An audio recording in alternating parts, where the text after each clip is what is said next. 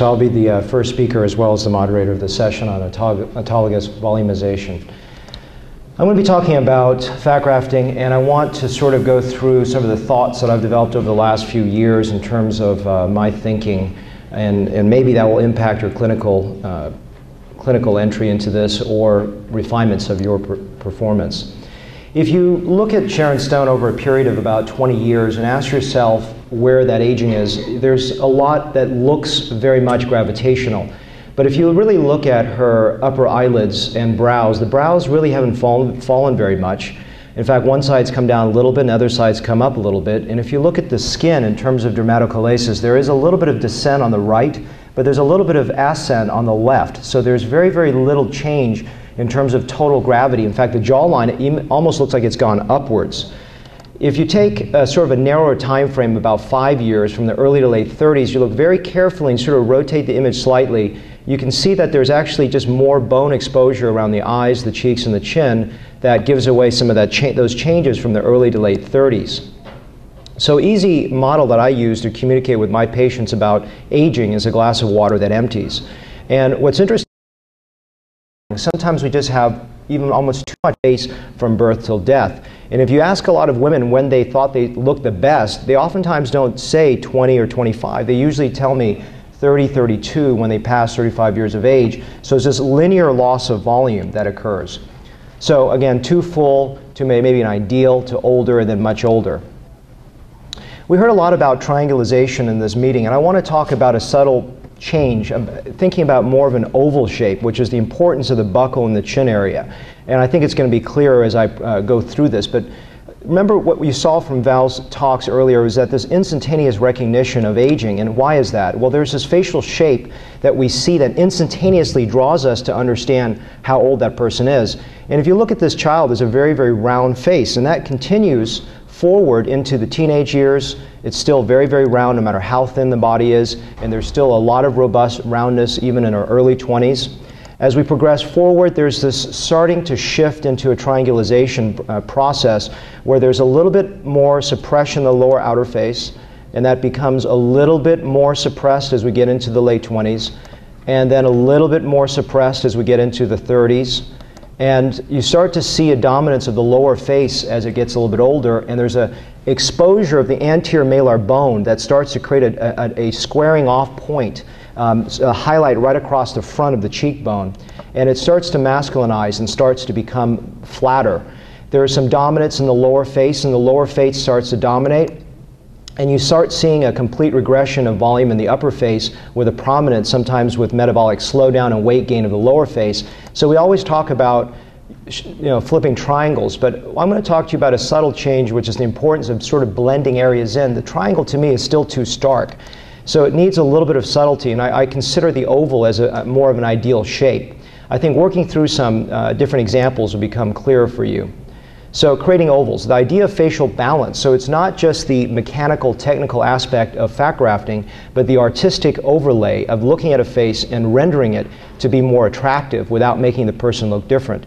If you look at this patient on the left, she's got very high arch bones and a very suppressed buccal zone. So if you imagine if I just filled her cheek, she would have a very over-accentuated emptiness of her buccal area, and I don't think that necessarily is attractive.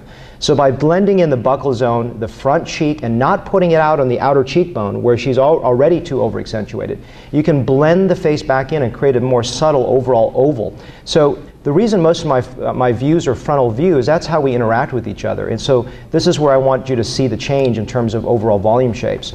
This is a very subtle buccal addition. I did a little bit of upper eyelid, did some plasma skin resurfacing, and a fat transfer. But what you're seeing is that by bringing the volume into the central cheek primarily, not too much in the outer cheek, I didn't get a great result in the chin, but you can still see a very nice change to the jawline. And a little bit in the buccal zone, you get this nice balance where the face just doesn't have any abrupt transition points. So we talked a lot about light. I want to sort of fixate more about how fat grafting really changes the way that we interact with the face. Now obviously this is not what you want to look like, and the goal is to say then what kind of light situations do we encounter on a daily basis. And I would like to argue that unless you're in Neiman Marcus dressing room, you're almost always encountered with some degree of top-down light, whether it's indoors or outdoors. And if you think about that, then the more deflated you are, the more accentuation those shadows are. So if you really want to understand how light reflects on the face, you must understand top-down light. And that's really almost all real-world scenarios. So when I take my photos, there is no flash, because the flash absorbs all that light that's there, and it's not a real-world situation, not if you're talking about volume. And so if you think about just pulling back on the skin, yes, it tightens things, but it doesn't help create the light reflexes when there's a convexity in the way that light arcs across the face. So you sort of have to see it from that perspective. You know, obviously you've seen a lot of long-term results, so I think this is probably not as controversial as it was maybe a few years ago. But I really started to think about it. Why does fat last? Is it just this sort of bioinert substance being placed into the face? And I would posit not at all. And I do a lot of hair restoration in my practice, and I started to think about it when I was studying for my hair boards. I was reading Walter Unger's book on hair transplantation and looking at this as a model for understanding long-term results with fat grafting.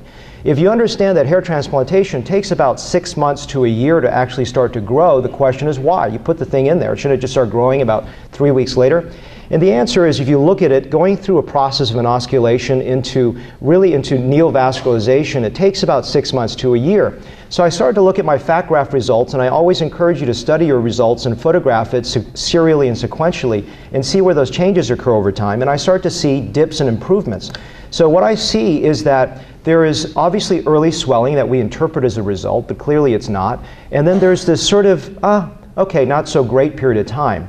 And I've really looked at my results, and that period of time I've sort of elaborated now. Instead of saying it's just hardcore at 3 months, I've seen that period somewhere extend from 3 to 9 months.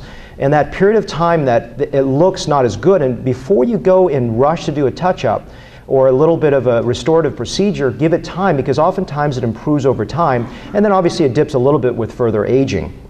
So here's an example of a 48-year-old lady, a week out, clearly overly filled, full, you know, very, very edematous. And because she's so empty, I think she still looks a little full at a month. But overall, the impact is still there. This is just fat grafting. And then if you see about 3 months, the volumes sit about right, and you say, well, okay, this is great. Is it starting to go away? And sure enough, as you look at it 6 months, you start to see the volume start to dissipate from the periocular region, and you're wondering if that is a permanent phenomenon. And you just sort of wait it out, and you sort of follow it, and you see 11 months is starting to return. And you start to see that, I think that just like a hair transplant, somewhere in the period of 12 to 18 months, you see volume changes that are improving over time. So that's something to think about. So I also elaborated further. If you understand how modern hair transplantation works, it's an idea of donor dominance. The idea is moving hair from an area that's genetically not susceptible to hair loss and moving it forward, it will actually retain the characteristics of the donor hair. I really believe it's the same thing with fat grafting. So people always ask me, you know, my patients ask me, what's the biggest risk with fat grafting? In experienced hands, to me, it's weight gain. And I think because it behaves very similar to the nature of the fat in your abdomen, in your belly, or your thighs, or wherever you're harvesting from. So I've noticed my patients that lose 10, 15 pounds, they actually look pretty good. I see very, very little loss in the results. But those that gain 20, 30 pounds, they look very inflated. And I think a huge component of that is understanding that the native characteristics of the donor fat are preserved when they're placed into the face. But there's also a component of recipient dominance. I think the idea, of stem cell changes, whatever those elements are that occur in the face, there's an interaction with the fat and the native tissues. And I think there's some changes. If you look at this lady's nasolabial grooves, there's this almost unruffling effect occurring in that area. I don't know if that's just filling, if that's the way that light is now shining on her face differently, but there's a component that maybe that's just fat filling in that area.